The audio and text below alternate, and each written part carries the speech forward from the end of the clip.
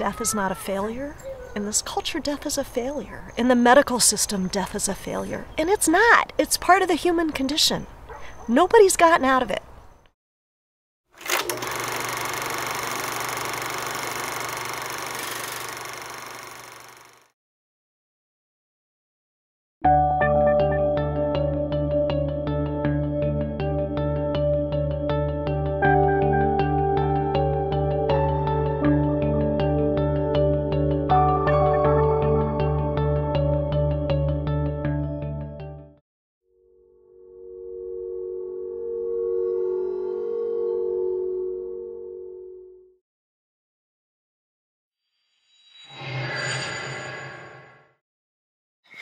I'm really gonna miss that. I'm really gonna miss Phineas and Ferb and Isabella and all those guys because they're part of my family.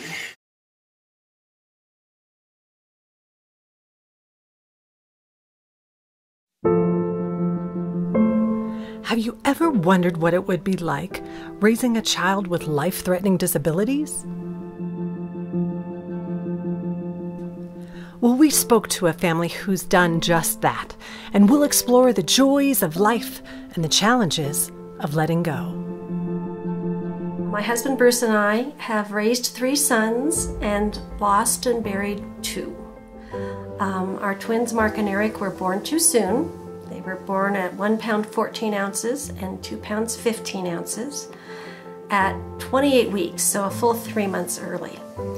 Because they were born too soon, they had cerebral palsy. Cerebral palsy means trauma to the brain. It can be anything from not being able to do this to not being able to walk and talk.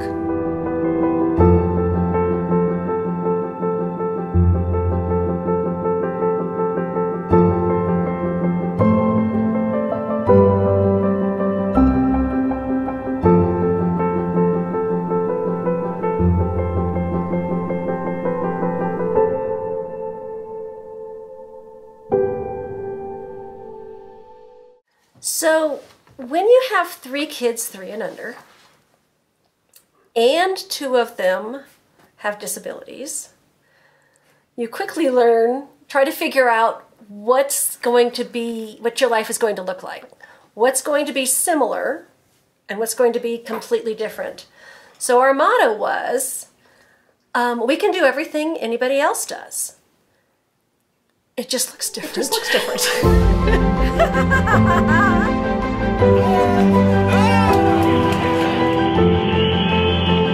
You watch a lot of games? I watch all of them if I can. I like that. Who's your favorite Rocky? Now or in the past? Cargo, probably.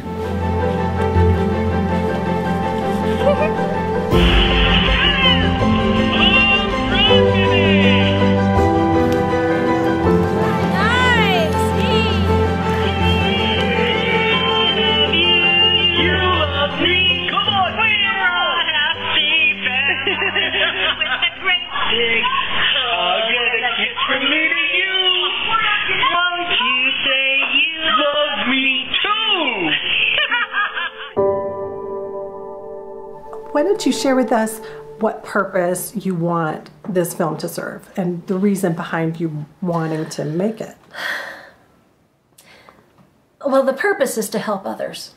The purpose behind it is that we've learned a lot, whether you call it the 25 years since they were born, or the 44 years of caregiving, 21 with Mark and 23 with Eric, wow. Because they had individual needs and individual medical and physical and mental health and educational and parenting needs.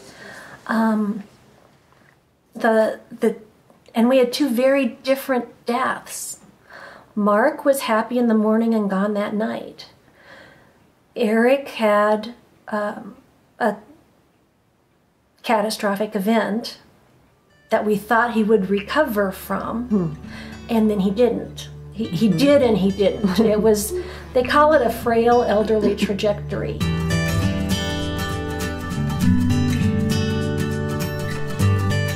With E, the problem, of course, was the little Dutch boy in the dike.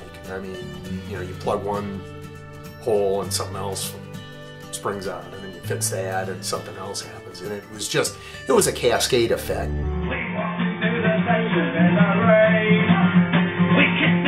Is there anything that you would recommend for people in the beginning stages? So knowledge is power. Don't do guilt. Not being able to feed your children and having them, they got feeding tubes because of failure to thrive.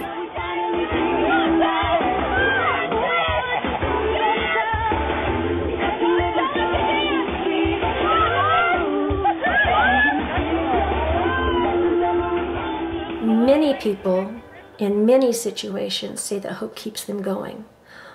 By hoping for the best, I could function. Mm-hmm.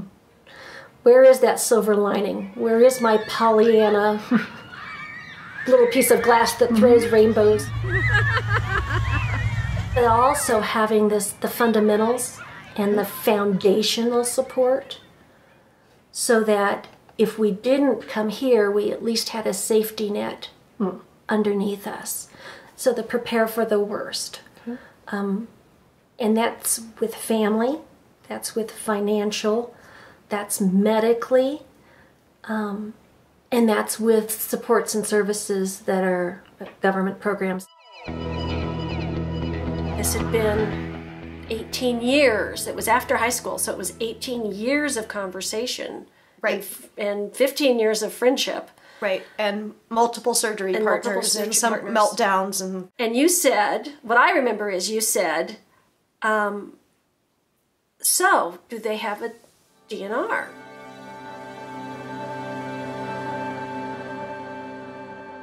And I said, oh, we're not there yet.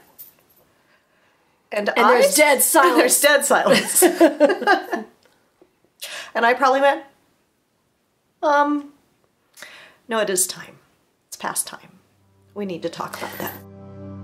What advice would you have for people in trying to make that shift from that constant focus of, I'll save you, we'll live, to, okay, now it's winding down?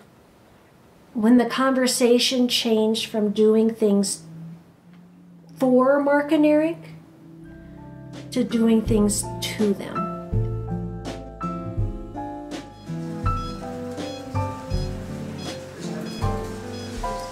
Is there something you wanted to ask her? Yeah, will you marry me? Yes. And he's giving you your ring. Aww. I love you. It's so pretty.